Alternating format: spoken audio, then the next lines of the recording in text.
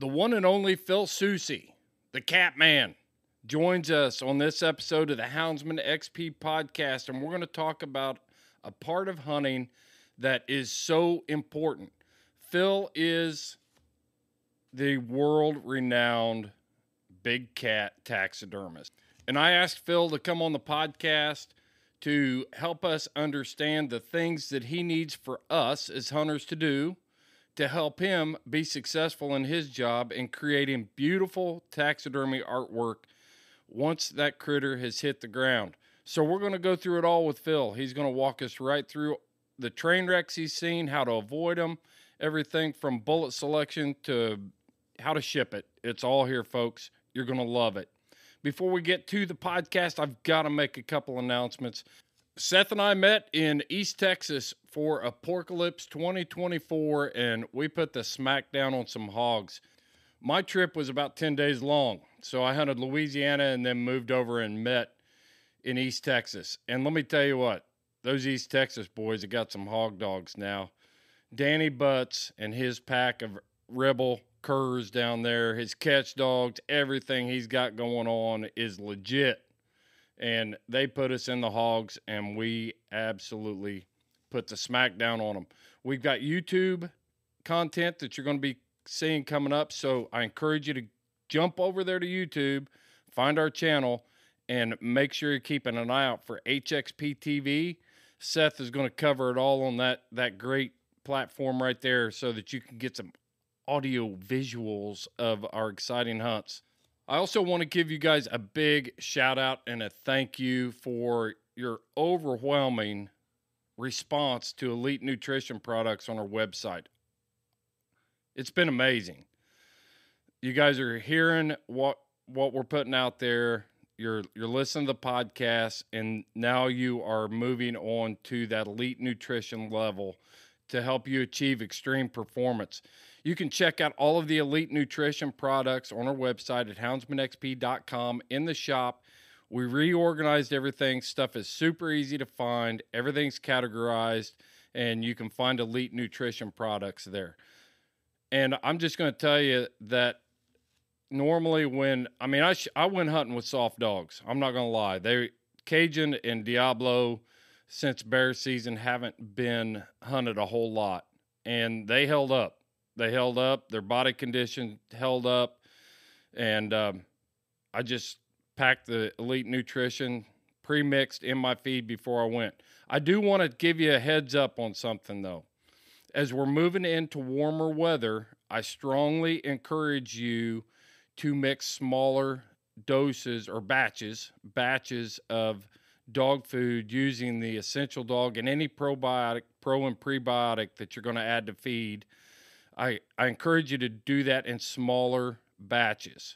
The Essential Dog has probiotic and prebiotic, and the Happy Dog Plus has probiotic and prebiotic. What happens when you mix that with feed, it will activate above 70 degrees. So if you're traveling with dog food, and I got lucky, this did not happen to me, but it was close. I was right there on that borderline. It was getting above 70 degrees. I kept my feed in the shade. I kept it cool.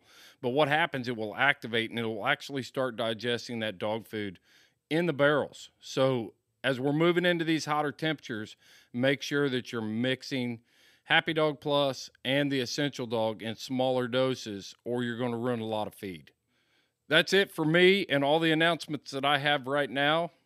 I know this has been a long pre-roll. You want to listen to Phil Soucy? It was a great interview. I think you're going to love it. And the guy's a lion hunter himself, has his own hounds.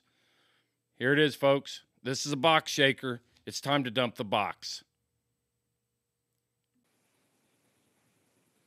All right, if you spend any time in any hunting lodges around the country, I've seen this man's mounts all over the world, and highly recognizable, and probably in my opinion, one of the most well-known cat taxidermists on the planet.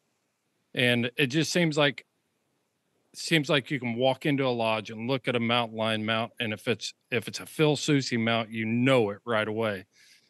Phil, it's a pleasure to have you on the podcast and talk to us today. So welcome.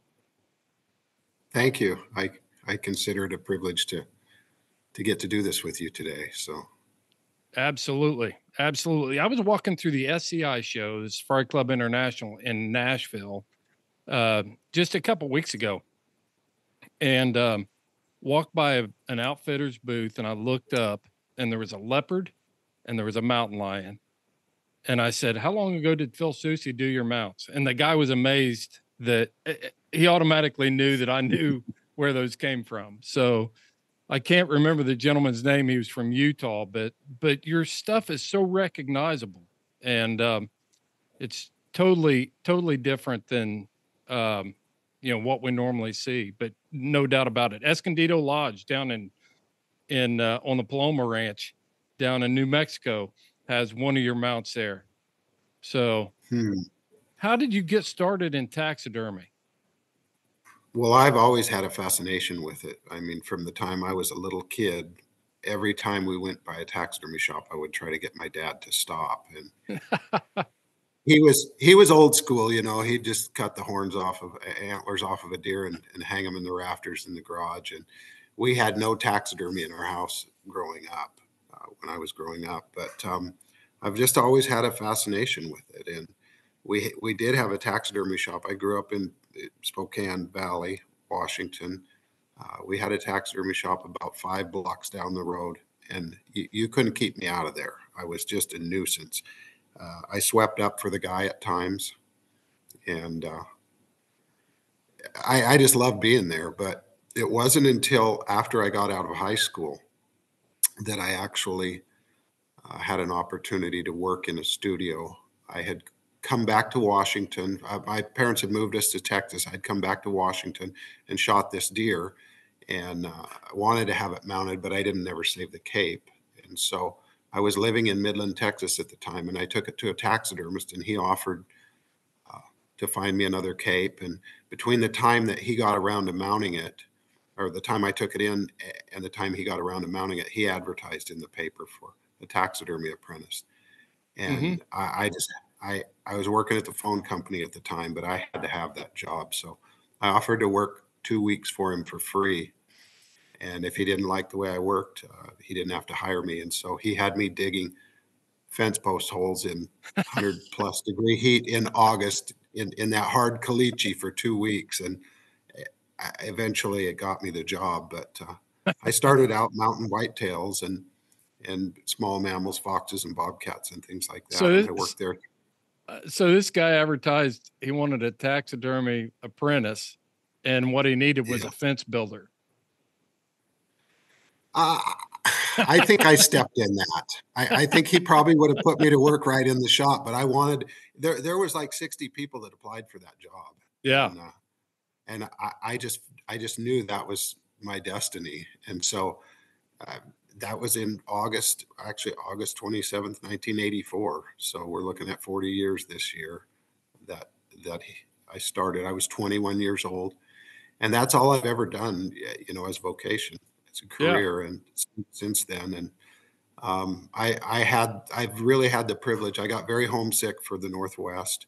I left Texas, went to the Portland area, and hit a guy up for a job named Bill Lancaster.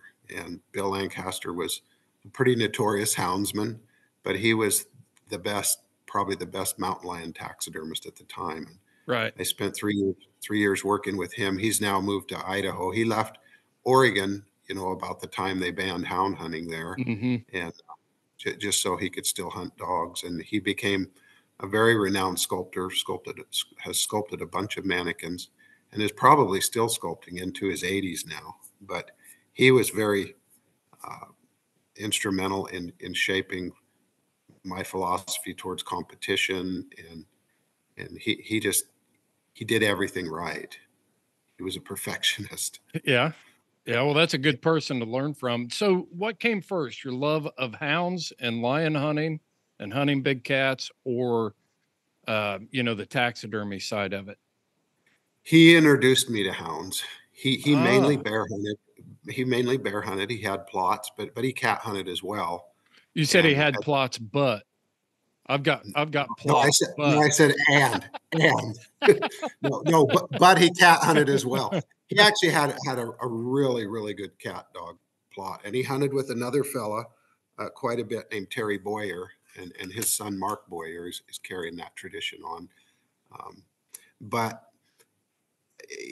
every weekend, these guys had rigs built that had sleepers in the back window. You could climb in the back of the canopy, and they had these dog boxes that were kind of hidden in their toppers. They were very. It's not like today. They mm-hmm. didn't. They had dogs on the hood, but they were pretty covert in everything they did. They didn't take pictures. Um, they hunted a lot of timber company land. They had damage permits, and they were pretty serious about killing bears. Mm-hmm. And they felt that you can't get a whole lot of people into cat hunting, or you'll just cut your own throat. But he said you can promote bear hunting all you want, because at that time, well, and still is, to build and maintain a good pack of bear dogs is very costly. It costs a lot of marriages and vehicles and jobs, and Man, you're not lying. I mean You're not lying. the sacrifice for those guys was great. So they were all self-employed, I've totaled trucks. I've spent the grocery money and everything in pursuit of trying to build a pack of bear dogs. And I still can't say that I've got one. Luckily I know where to draw the line. I know when I'm pushing the envelope a little too far at home and when to dial it back, but I didn't always do that. I mean, thank goodness I Yeah. had a patient wife. Yeah. We did bobcat hunt a bit, and I really enjoyed that. I loved it. And so I went from Oregon to, I always wanted to live here in Libby. I had relatives here that I would come and visit in the summer.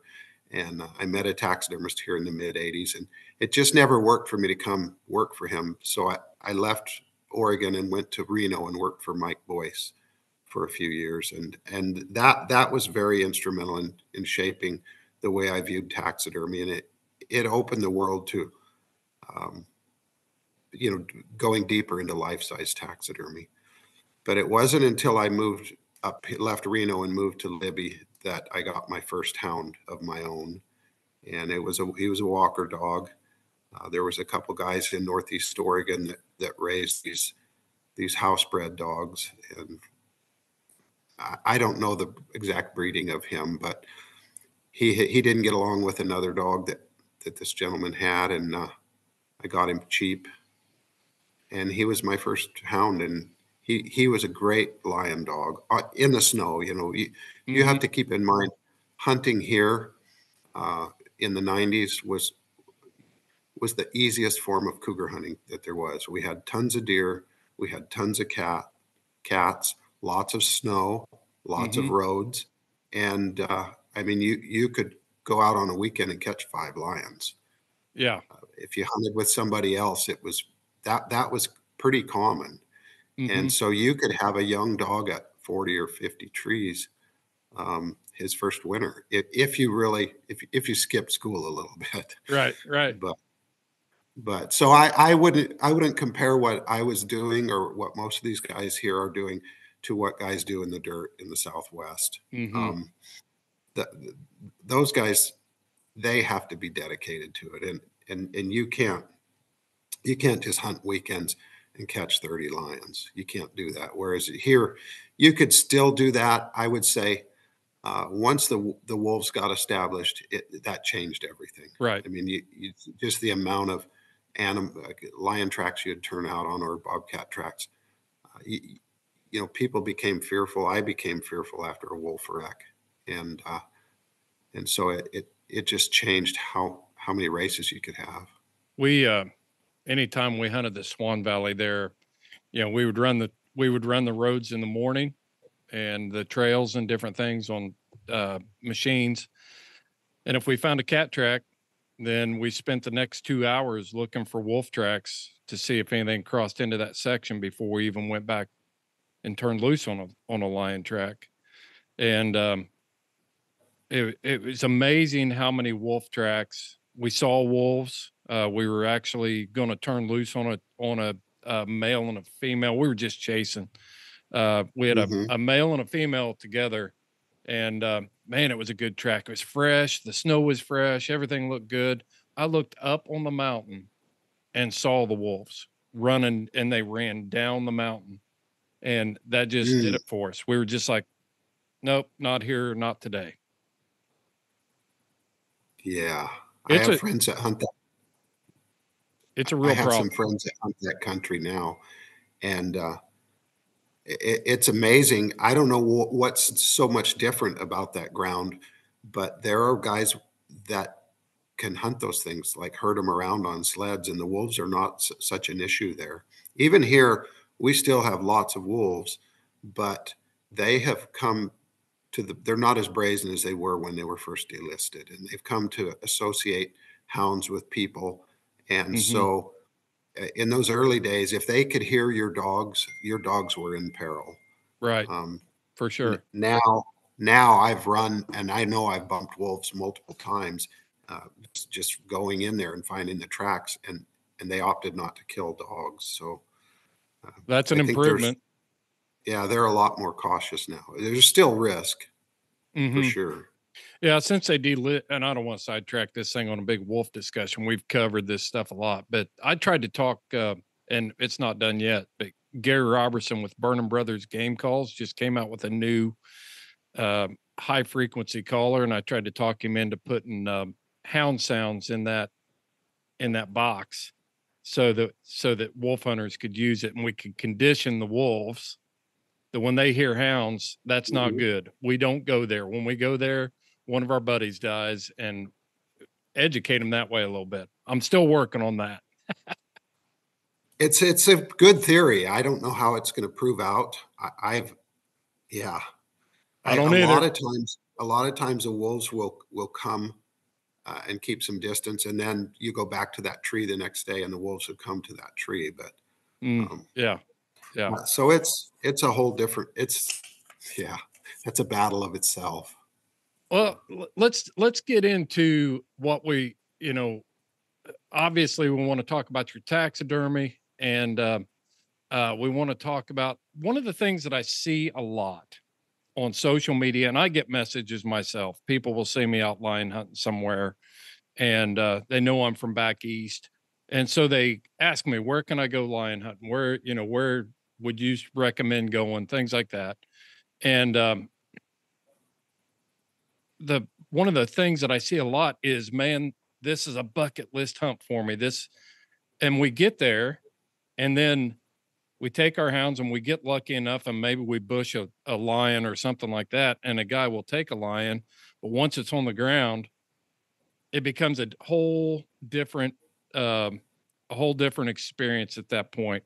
You're taking in cats from around the world. You're seeing, I don't know how many you're mounting a year, but I want to talk about what we do after we decide that we're gonna, you know, take a cat. We're gonna kill it. Now we got it on the ground. I've skinned tons of animals, but everything back east is deer, white-tailed deer, case skinning coons, fox, things like that. When you got to start skinning an animal for you to be able to work with, and we want to call this thing the bucket list hunt of a lifetime, whatever we want to call it. Uh, we gotta skin this critter in a way that it can be properly memorialized and give you something to work with. Yeah, for sure. There's two kinds of damage that we deal with. Some is natural, Hmm. that the cat incurs in everyday life, or even during the death process. And then there's man-made, and a lot of the man-made stuff, most of it can be prevented. Not all of it. Yeah. There are things that to back up. I would say before the cat is even has been harvested. Um, Weapon selection, bullet selection, broadhead selection, those things are very critical. You get so many guys that want to take their 300 Remington Ultra Mag to the tree. I mean, I killed my elk with it. I want to kill my coon. It's dangerous game, right? Right. Well, I would call cougars semi-dangerous game. But the fact is, you're shooting thin-skinned game at point blank range. Unless you happen to have one that's a bailer and you're trying to pop it from a ledge at 300 yards across a canyon or something, which is rare. You're shooting thin-skinned game at point blank range. Often a cougar does not position itself in a tree that lends itself to exposing vitals too. It may be bunched up. There may be limbs, twigs in the way. And that makes it especially troublesome for an archery hunter. Just a little bit of an angle can cause an arrow to skip down the side of a cat and make a huge hole. Yeah. Whereas also a bullet can hit a bone, a humerus bone in the shoulder on the back side, and just fragment and take bone and jacket and all sorts of material with it out an exit hole. I mean, I've seen holes in cougars that I remember getting one that had a hole in the center of the back big enough that you could put your head right through it. It was like you could wear it as a poncho. Wow. And there was a joke around the shop that it was harvested by a guy that liked to do Civil War reenactments, and he took his cannon. But high velocity bullets, 25-06, and I mean, we've killed a number of cats with 22 250s. Right. If you can hit them center of mass, but 243 is not ideal. You want a bullet that's going to stay together. It doesn't take a lot of killing. Bullet placement, like in any other game, is critical. So if you can get it in the boiler room, lungs, heart. I had a kid with me this year that hunted all year last year, and he had his dad's 35 Remington, or his grandfather, the gun his grandfather gave him, and he carried that around last year, and we never did find a cat that he wanted to harvest. But this year, a friend of his wife passed away and gave his uncle this 218B, an old lever action Winchester, and he carried that and he harvested a cat with it, which is a little on the small end, but he hit it, presented a good shot, and he hit it right square in the brisket, straight on, and the cat fell out. I wouldn't say stone cold dead, but it didn't go anywhere. Right. It just laid there. And so the bullet you choose, I would much rather see a cat killed with a 357 than a 44, just because I've seen what 44s can do with cats and dogs on the ground and stuff. But bullet placement is critical. A 30-30 is ideal. A 223 is a very good choice. Let's talk about bullet design a little bit. We've done a little bit of work on this podcast about bullets and bullet design and things like that. And we were talking mainly about black bears at the time, which needs a different caliber and bullet. The first lion I ever killed was with a 223, and it was, I know several people that have taken them with 22 Magnums. Again, not ideal, but they can get the job done with shot placement and things like that. So let's talk about what you've seen from your own experience as a houndsman, and then, taking this animal into your studio and mounting it, doing the taxidermy work. What kind of bullets are you liking these days? I like a bullet that I can find it in the cat, that doesn't exit. Obviously, you don't want to use a 17 HMR because it just doesn't have the penetration. But a bullet that stays together, a copper bullet, or something that's core bonded, and not super high velocity. I mean, you could load something down, but just a 30-30 is ideal. A big, stout, thick tom will stop a 30-30 if you hit him square in the chest. Now, is that it's a light load? Like a straight on through the brisket chest, or are you talking behind the front leg? You're gonna get a pass through there? Well, if you shoot him behind the front legs, you'll get an exit. But that bullet, when it exits, is not coming out fast enough to blow a huge hole. The key there is to try not to break bones. This is an African game where, you've got to break the shoulder down full, That's less than ideal we're not hunting leopards. And Right. so, but yeah, just a slower, heavier bullet. And I think caliber is important. You know, if you're shooting something with a 44-70, it's going to make a bigger exit hole. You know, it just is. But it's not fast enough that it's going to just blow all that shrapnel out the backside. So a bullet that stays together is important, that gets decent penetration. The Houndsman XP Podcast is fueled by Joy Dog Food. Joy Dog Food has a rich tradition of supporting the Houndsmen of America. Founded in 1945, Joy is proud of its history and the relationship it has built with the American Houndsman. And in 76 years, there's never been a recall. Made with 100% American-made high-quality ingredients, Joy Dog Food has one of the highest calorie-dense formulas on the market. For 76 years, this made-in-America product has kept hunting dogs in the field day after day, season after season. And when we say made in America, Joy has a long track record of fighting for American freedoms by being on the front lines against the animal rights movement and their extremist tactics. Joy will fuel your hounds and fight for your freedoms. Fueled by Joy.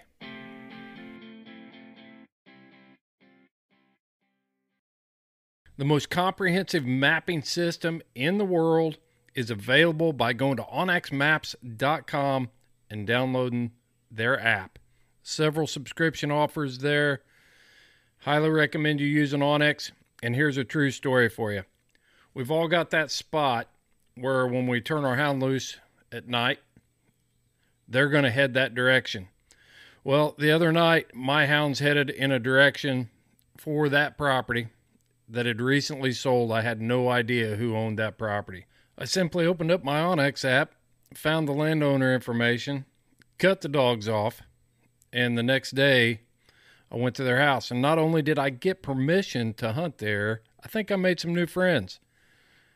They are beef farmers, and they do not like raccoons running through the feed bunks, leaving their mess behind. Yeah. Go to onxmaps.com and download the app today. At checkout, make sure you use the promo code HXP20 and get 20% off.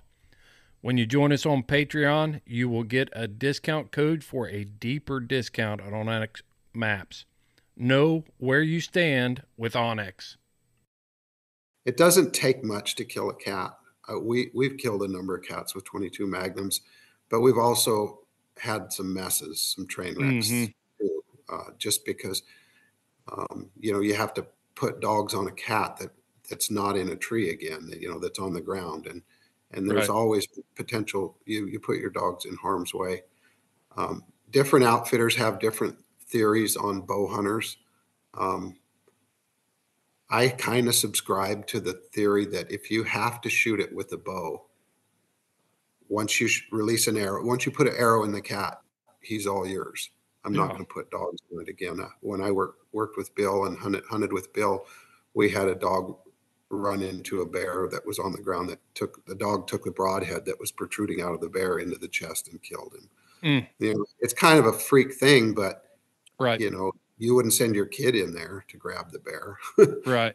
And I think that's reasonable at that point, because I have nothing against people wanting to take game with archery equipment. I've bow hunted my whole life. At some point, though, there's a responsibility of the hunter to take a real look at the situation and make a responsible decision whether or not I'm going to shoot this with my bow or I'm going to go ahead and use the rifle that I've got my buddies packing or my outfitters packing. Yeah, I mean, to an archery hunter, killing something with a rifle is abhorrent. They just can't bring themselves to want to do it. But often a cat doesn't present a very good shot. Fortunately, a lot of times you can move that cat around, even put him in a different tree. Sometimes you have to do that to sex a cat, so you do have that advantage, and generally you have time, unless you have a cat that just won't sit still. But one of the things that I use to reposition cats in the trees just for photographs a lot of times is it's just a varmint call. You know, it's a coon squaller that we use back here, and you pull the dogs back and blast away on that varmint call a little bit, and they'll get curious and they'll look and they'll reposition. A lot of times they'll stand up on the limb to get a better look, and there's your shot. Yeah, that's something I haven't tried. We've tried the old beat the tree with a frozen stick and They always try to jump make when they do that. When I do try that, to make snowballs out of powder. That is so frustrating. But yeah, back in yeah, the day, we used to try to jump cats out.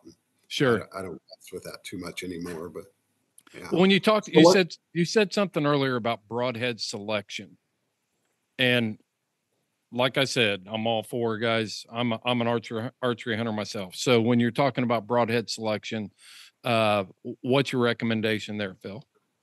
broadheads cut hair. They cut hair on entrance uh, more severely than on exit. But even expanding broadheads cut hair on when they enter Mm-hmm. often, and cut hair is not good.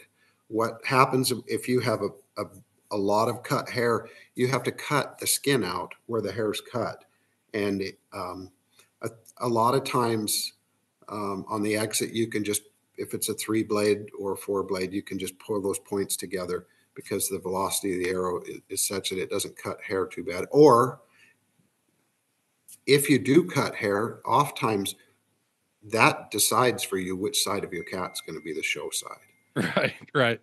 And then the other thing is, if there's a lot of cut hair and we have to take something out, say the size of a banana, that affects the size of the skin. Mm-hmm.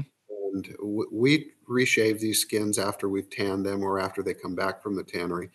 And the tans that we use have a lot of give and take. So you can still keep some proportions, but there are places, especially on legs, that you do not want to have to remove much skin because there's not a lot there to draw from anyways. Mm-hmm. So Yeah. yeah, I would say a smaller broadhead, a fixed blade broadhead. You don't need a blood trail. You have a dog. Right. You know, Right. you can always walk it up with a leash, or a lead on your dog.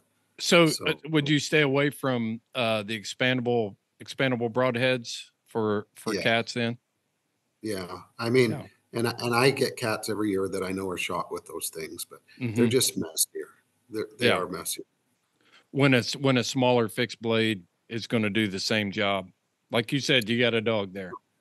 Yeah, and it's all where you hit that cat. Mm-hmm. Yeah. A broadhead is lethal as can be. I mean, Right. as much or more so than any bullet. It just doesn't have that initial shocking power. But if it's put in the right place, I mean, I've watched cats just slump over and die hang up in the tree from a Mm-hmm. broadhead. Right. So Right.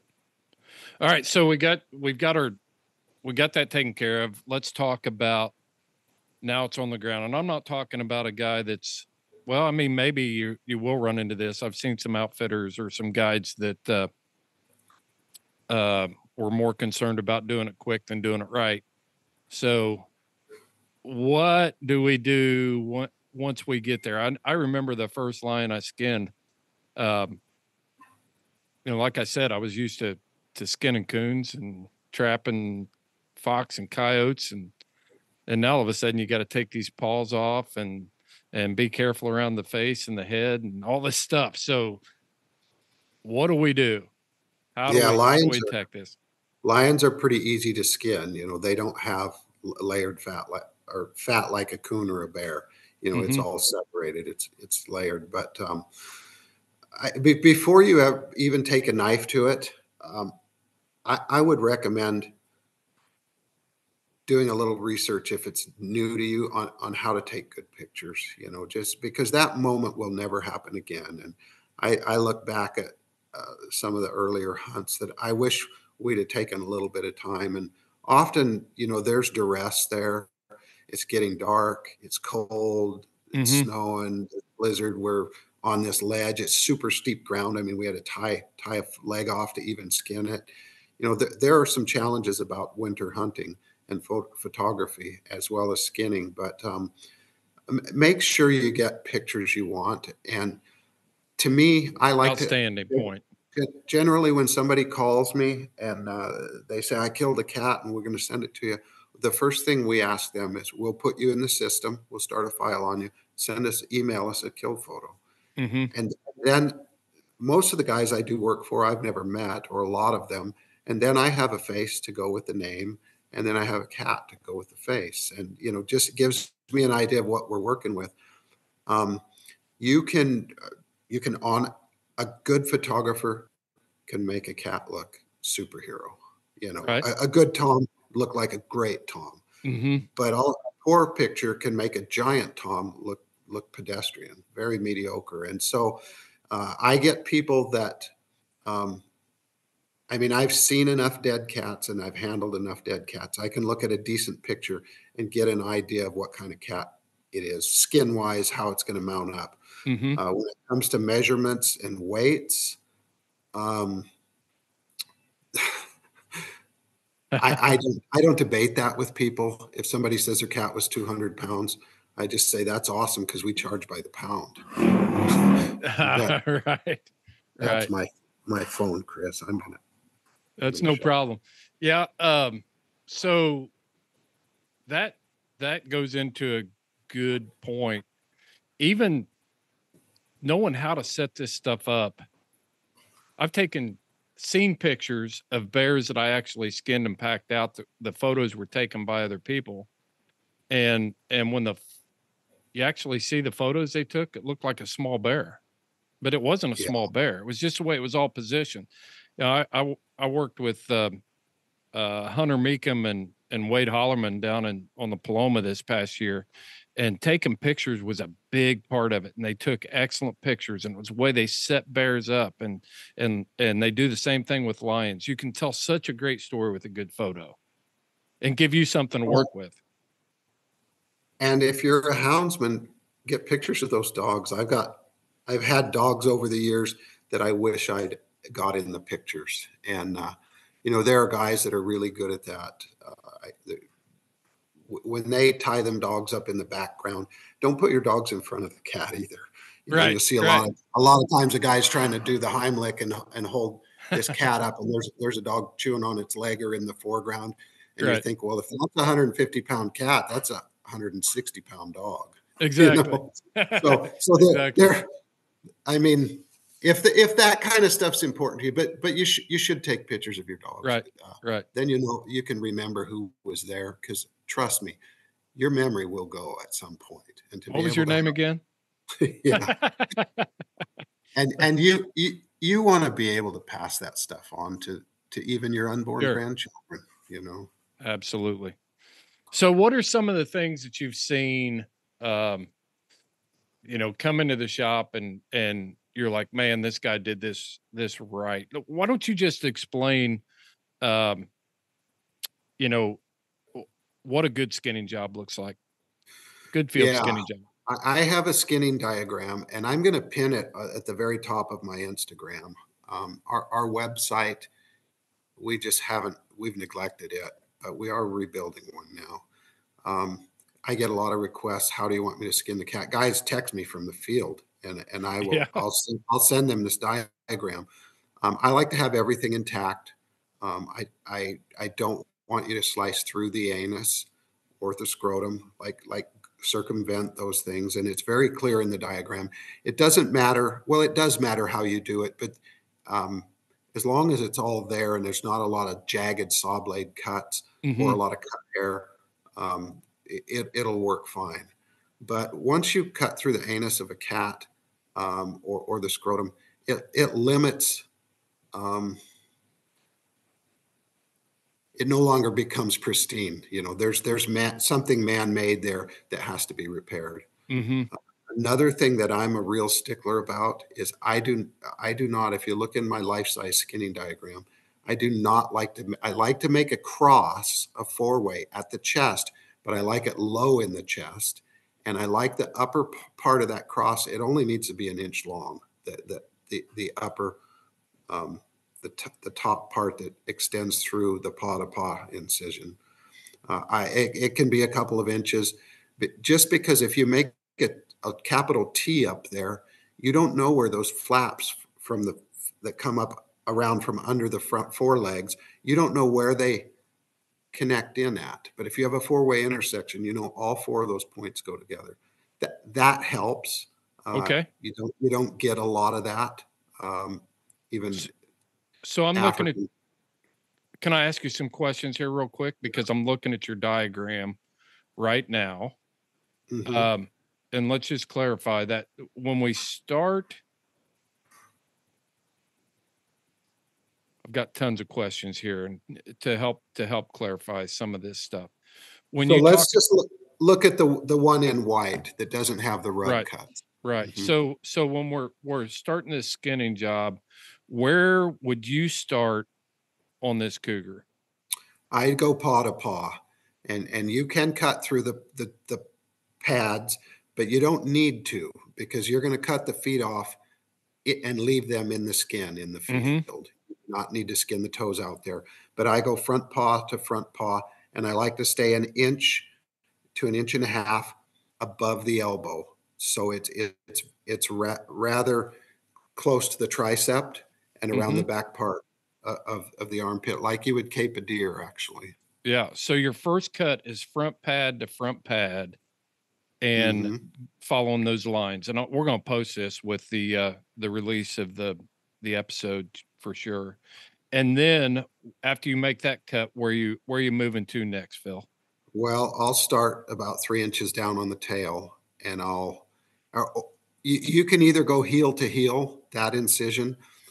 It doesn't matter, but you want to have a four-way down there.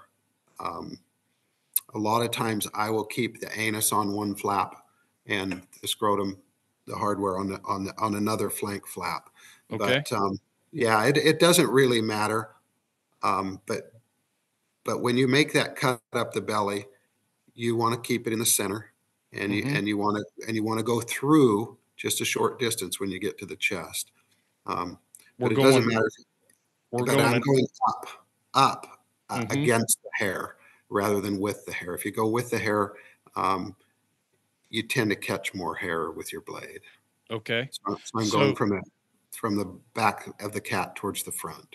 Okay. So when I'm going forward and then I get to that intersection where I went paw to paw on the front, then you want me to go ahead and go an additional inch or so beyond that to Yeah, make it just go straight across to where you have a four-way intersection there. four Yeah. corners. Okay. Mm-hmm. All right.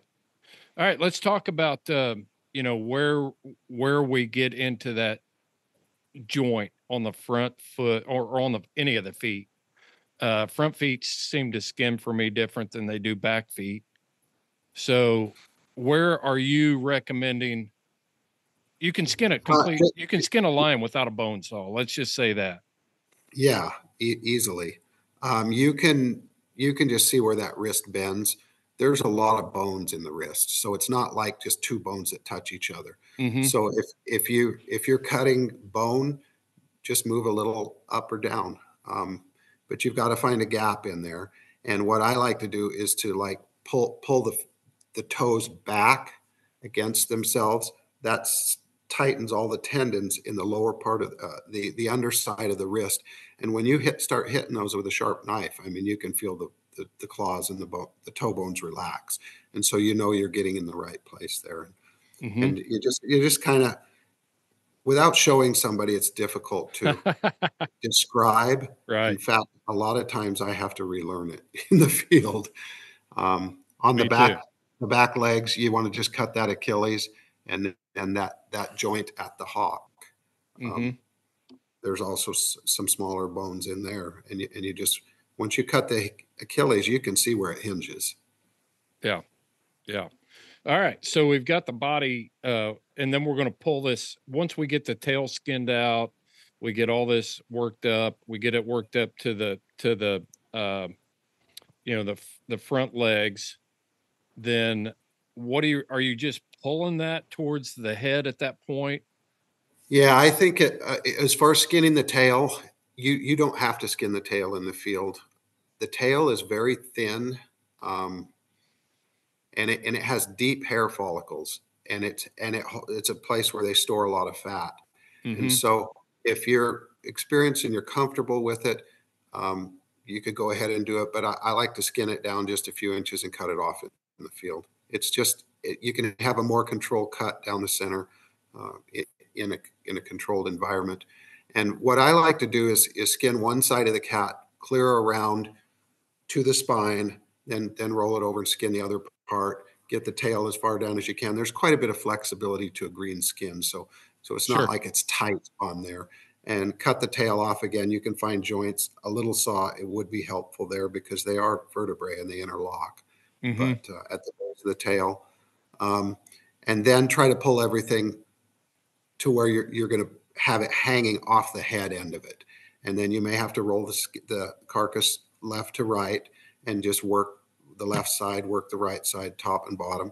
One thing you want to be really careful of is not to skin to a point where you're going to cut the ear cartilage, because the ears are set very deep into the head. And if you stick your finger into the ear hole from the outside, you can have an idea how that cartilage is how much it protrudes out and where it's at. But you can cut a cat's head off by finding the atlas and removing the skull at that last bone joint. Gotcha. Yeah. Don't worry about doing the fine work in the field. We're trying to get out of there. We've already taken the pictures and it's getting dark on us and we're cold and we're hungry, and let's do the fine work, or let you do the fine work.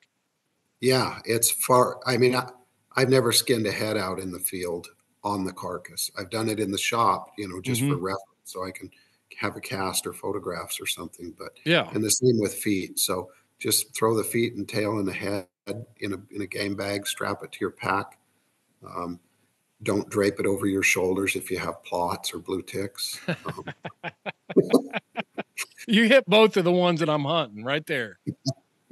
Yeah, I have a blue tick, and you cannot carry a bobcat out of the field with him. He will get it from you. So you have to get it in a pack. Yeah, I hear you. I understand. All right. So now, obviously a lot of us, we're not going to stop by your shop on the way home. So let's talk about me getting this critter to the house, and I'm going to end up shipping this to you. What are the things that I need to do with this hide once I get it home? We've got the feet, we've got the head, and we've got the tail still in the hide. So how do I preserve that before I get it shipped to you? So a lot of times if it's a big cat and the guy wants to measure the skull, if you've never skinned a cat head, you could do it. But there's some things that you need to know. You want to, when you get to the ears, you want to have your finger down in that ear hole and you want to pull it away, because you've got to actually go deep into the skull to where the ear canal is the size of a pencil, to have everything that we like to have. Yeah. When you get to the eyes, you want to stick your finger in the eye socket and pull the back corner of the eyelid away. Otherwise, you'll cut the eyelids out, and stay very close to the bone. It's the same with the nose. It's like caping a deer without the antlers. So you can ship it with the head in it. The advantage to that is it will stay colder longer. You can ship it with the tail in it, but you might want to take the tail out. Okay. If you're comfortable doing that, because a big fat tail on a tom is bulky, and it doesn't. I mean, you can fold it, wrap it pretty small. The thing that I would recommend is, if you are a day or two there with your friends, buy a cheap cooler, but find a box that's insulated, or a box that you can get into a cooler. A lot of times guys will just put the cat in a black bag and put it in the freezer, and it's 36 inches long or 30 inches long. And then they have to thaw it to put it in what they're going to ship it in. A lot of times let that skin cool out, generally it's cold when you're lion hunting, but if you roll it up tight and it's hot and it's warm, when you put it in your pack, take it out, hang it over some sawhorses in the garage or whatever, where the dogs can't get to it. I had one we're working on now that they put it on the picnic table at the lodge, and they turned the dogs loose, and the dogs ran off with it. And needless to say, we're going to be doing a lot of sewing on that one. Plots and blue ticks. I don't know. I don't want to stereotype, but they were energetic dogs, and they played tug of war with that thing for a while before these guys discovered Right. that they had it. So, yeah, that's another thing too. And I know I'm going to probably step on some toes here. I do not let my dogs wool anything. If there's a young dog there and he wants to bite the back end of a cat a little bit, I'll let him. But I have seen, especially bobcats and lynx, I have seen where guys have allowed dogs to bite them. And it's not that the dog necessarily will even do a lot of damage. If they're pulling hair, obviously, you do not want to have that. But there is saliva in a dog's mouth. And when he bites, a lot of times he creates a saliva knot in that fur. And those tanneries, they don't comb those skins out before they drum them. They'll wash them, they'll flesh or they'll pickle and shave them, and then they'll oil them, let them dry, and then they'll drum them in a tumbler full of sawdust. What happens, and I've noticed it on lions, but especially on bobcats and lynx, where those saliva knots, those little, where the dogs bite, it creates a dreadlock, and that dreadlock is tangled up in sawdust with fur that's already in the drum, and it creates a fur knot, and they're almost impossible to pick out. The only thing worse or as bad are natural pitch balls. Sure. That in the drum actually heat up and form right to the hair. So a lot of those things have to be pulled out. The good thing about bobcats and lynx is that they have a lot of fur and they're fairly forgiving. But dreadlocks in mountain lions, I mean, it wouldn't be an issue as much with an Arizona cat. Right. But broken hair would be a lot more obvious because it's, a desert cat. They don't have much hair anyway. So when I'm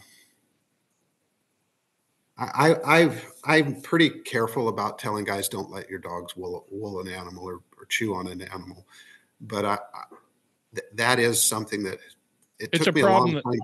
Yeah, it's a problem that's presented for you. Figure out what caused that, and now I understand what the dangers are. So just be aware of that. Sure.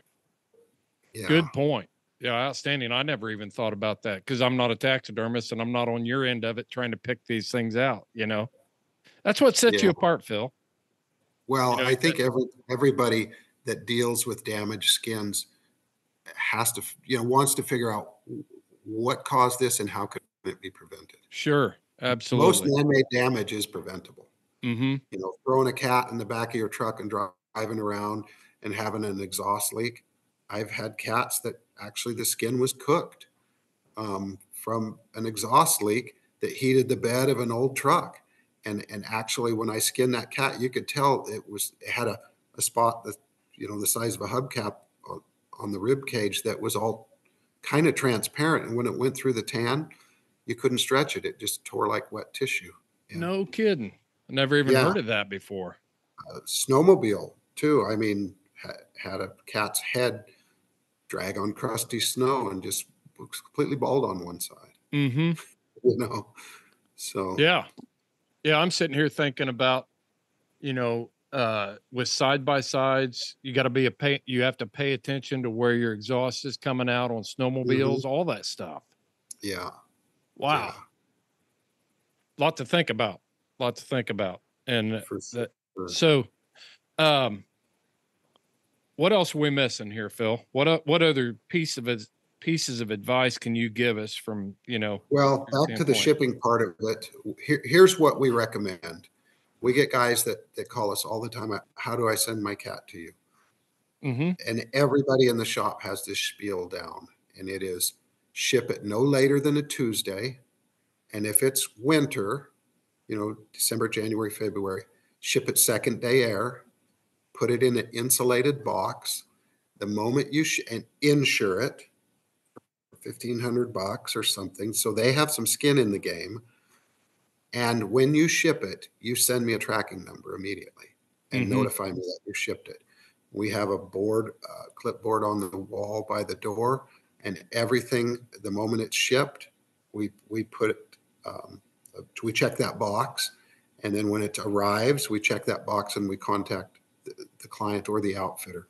But we had a situation a couple of weeks ago where a guy, I bumped into him at the expo, and he's like, man, I've got this cat. It's been in my freezer since last year, and it's one of my really good clients, and I'll send it to you.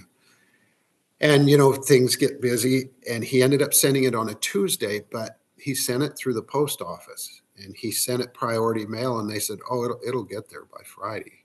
Mm-hmm. He says, is it guaranteed? And somehow there was a misunderstanding, because he had said he had talked to my wife, and Barbara would have never told him go USPS. If you do, go express. However, we had one that went express last week, and it didn't get here till Monday, because we're not open on Saturday.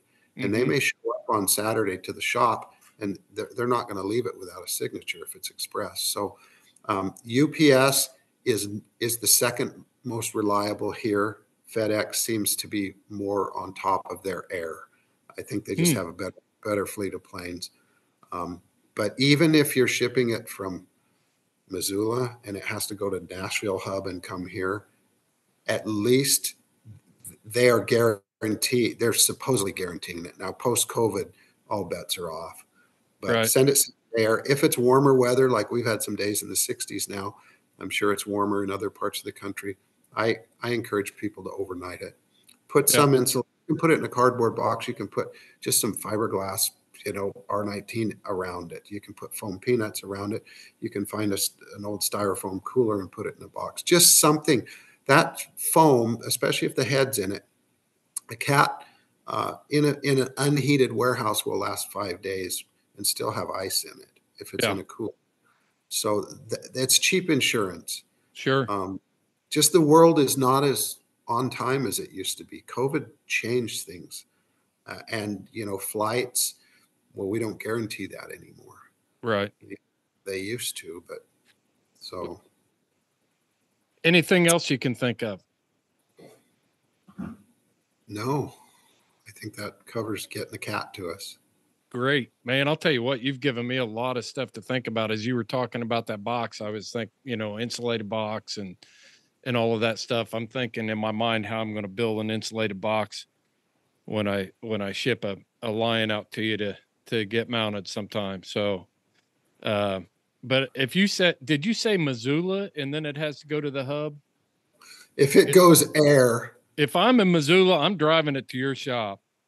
Yeah. It'll be a little bit of a haul, but it'll be a nice drive. I've got a buddy in Butte that I used to hunt with a lot, and we still hunt together a little bit, but he's kind of a central hub. When we came back from the expo, we picked up 4 or 5 lions from him, and I've got another one going there. Kevin picked one up last weekend coming back from the state taxidermy competition. So yeah. Yeah. Well, Phil, can you tell our listeners where they can find you on social media? And you said your website, you're redoing it right now, but I've been to it. It looks great.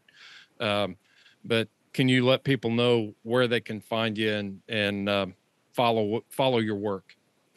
Yeah, it's mainly just pictures. But on Instagram, our handle is Catman406. I haven't been posting. I've been kind of staying away from Facebook just because I find myself going down these wormholes. Me too.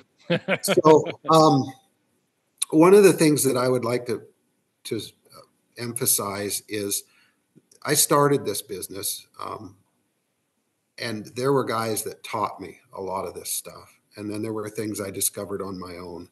But without those guys, I probably would have never gained the tools to figure some of this stuff out. Mm-hmm. And so those guys deserve a lot of recognition for how I've developed as an artist, as a taxidermist. My dad was an artist, a painter, and so I think genetically I got some of that.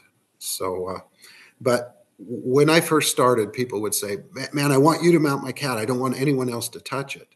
Mm-hmm. And when I was working alone, I did. But it's very easy for a guy to work alone to burn out. It's very easy to get distracted when you don't have anybody else in the shop. And so after I hired my first guy, I recognized the value in that. Mm-hmm. And we have developed a team. Look at it as if you are going to restore a frame up restoration on a classic car. You know, the same guy that does your paint and body is not the guy that does your upholstery. And right. The guys that I have in the shop, there's 5 of us. There's 6 actually, and then Barbara. But one of them is a production manager, and he was a home builder. He was a general contractor, and this frees him up. He works in the shop a few hours every day, but it keeps me off the phone and on the floor. And if somebody wants to deal directly with me, you know, I'll talk to him for sure. But Dave is so good at what he does. He allows me to work where I'm the strongest. I have a lead taxidermist, Kevin Knighty. If you have a cat done here, he's the one putting the skin on it. He's setting the eyes, he's doing skin application. He can mount a Phil Soucy cat better than me because I've actually invested a day or 2 or 3 into making that mannequin fit the skin. Yeah. Very, very, very well. So the foundation is there. He can frame it up. And then Brandon, he'll sew it. Chris pours forms, and Jimmy handles all the habitat. Kevin does the finish work. Jimmy handles habitat and shipping. We ship about 90% of the cats we mount. Yeah. And so there's no way that I could do what I do, anything close to the scale in which we do it. And we're not huge. We've decided this year we're going to take in 80 mountain lions, and we're not going to cut it off. But if you want to go beyond 80, then we're not going to give you a guaranteed date, and you're going to get next year's pricing. And then we'll take in unlimited amount of leopards, which is, between 25 and 35 a year usually. Right. And we turn away as many bobcats as we can. A lot of times we'll have guys that will go to Canada and kill a bobcat and a lion, or lynx and a lion. And we still take in a lot of lynx. But right now I'm in the process of sculpting some new forms. All of these cats come from about 2 forms. They're all altered mannequins. And so now I'm working with the guy to mold some new forms. We're actually looking into 3D printing the molds, which is going to revolutionize what we're trying. And we'll still have to lay fiberglass mat and resin up to structurally shore them up to handle expanding foam and heat. But to get that initial shell printed without even having to mold a form is going to be huge. Yeah. Yeah. What's the most exotic cat that you've done? Have I seen a snow leopard? Have you done a snow leopard? We have done a snow leopard. We've done we haven't done a lot of these. We've done 1 jaguar, 1 snow leopard, and 1 tiger. Of course, man. We've done a fair amount of, African lions and a lot of leopards. We have a black leopard that we're getting ready to do for the World Show this next cycle, which is in August. And so Forrest Hart, a grand old gentleman sculptor, a sage, is going to come out for his 4th time, and we're going to try for a 4-peat in the collective artist division. He's coming out next month, and we're going to model this black leopard. And amazing. Yeah. So can you see the spots? Can you still see the spots on the black leopard, or are they I found this cat was raised by a guy that has animals of Montana, and I saw some of the pictures on his Facebook page where you could see the rusty spots. But I think it's more of a seasonal thing, and I think when they put this cat down, it's pretty black. Yeah. I mean, we'll have to wash it and blow it out and see, but I could not see much going on there. Yeah.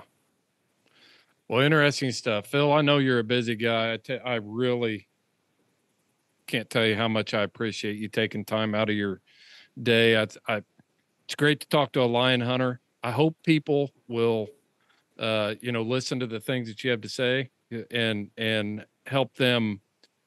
There just isn't anything worse than then you spending all this time, all this effort, your money, and then you make a simple mistake that ruins the memory for you, and makes your job harder.